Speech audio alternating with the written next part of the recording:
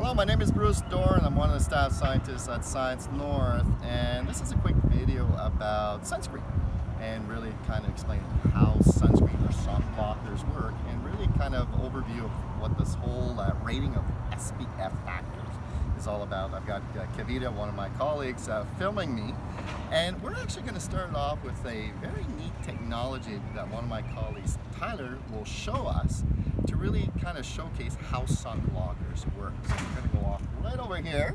Tyler will show us this very neat technology. Hi guys, so what we have here is a UV camera. So just like a regular camera is absorbing the light the sun is giving off, the sunlight bounces off everything and you see the image. Same thing with the UV camera.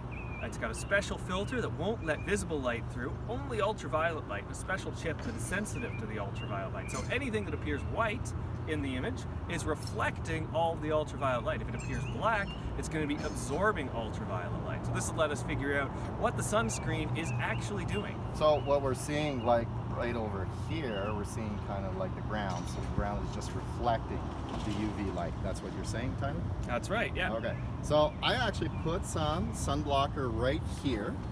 I don't know if you see it. It's actually a little darker here, and a little darker here, and I have some sunscreen, sun blocker right here. I'm just going to put a little bit on my forehead so we can actually see my forehead right here. I'm just going to put a strip and see what happens when I put a strip.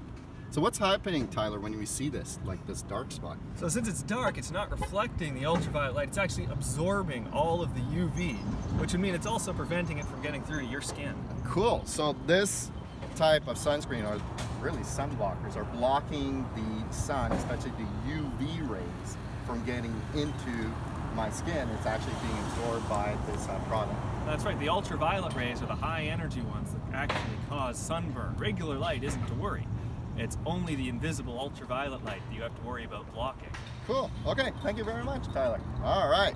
So now what I want to talk about is, I get this question all the time, and you know, we hear that our sunscreens have different SPF ratings. You know, you hear about SPF 15, 30, and so on and so forth. What does SPF stand for? Well, it stands for Sun Protection Factor, okay? And the number that's on there gives us a rating of how long a person would be able to stay in the sun without burning. So we'll give you a quick example. So let's say you're taking SPF 15, all right? And you're the type of person who's very fair skinned and you would burn in 10 minutes. So with SPF 15, if you apply it onto your skin, that would mean that you'd be able to stay in the sun for about 150 minutes without burning. Now, we got to keep certain things in mind. That all depends if you keep the sunscreen on, as long as you're not sweating or the sunscreen doesn't come off. There's many different factors behind that. Another question that people ask me a lot is, what SPF factor should I be using for me, my family, and so on and so forth? And I've got 3 examples here. I'm not endorsing any of these products. I just grabbed them just to showcase the different levels of it. So we have an SPF 30, we got a 50, and 100. At SPF 30, this chemical, the chemical that you're going to put on your skin, will actually absorb 97% of the UV rays that will be hitting your skin. As you go up, let's say 50 or 100, it will go up a little bit, like 99%, but not much more. So what dermatologists recommend is an SPF 30. You can put this on, but frankly, you're kind of wasting your money, okay? This is just as effective as the other ones. Maybe these ones you can stand a little bit longer, but it's not really worth it. The other thing also is when people put high SPF, they think they're protected for way longer, but again, they don't realize that their physical activities or whatever activities they can do could be removing this sunscreen, and they get this false sense of protection that the sunscreen is actually going to protect them, which in fact is actually not. So just a couple of things also I want to point out. This one right here is a spray. So I've seen a lot of parents use it for their kids, and there's a couple little things to keep in mind when you're using a spray. A, be careful that you're not inhaling the spray. That's a little dangerous. The other thing also is by putting this on, you're not quite sure how much you're applying to your skin. And the rule of thumb is that you should about 1 ounce of sunscreen, sunblocker every so often. So 1 ounce is about a shot glass full, all right, so to all exposed areas.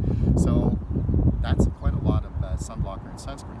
Also, you got to keep in mind, it all depends on activities you're doing. So if you decide to go swimming and you get out of the water, you're going to have to reapply. If you're sweating profusely, you're going to probably have to reapply much more often, okay? So rule of thumb is, for the best, or the ones that you should buy as sunblocker sunscreen, the recommendation is an SPF 30. You also want one that's called a broad spectrum sunblocker sunscreen. It absorbs the UVA and UVB, the 2 types of UVs that we know can cause skin damage.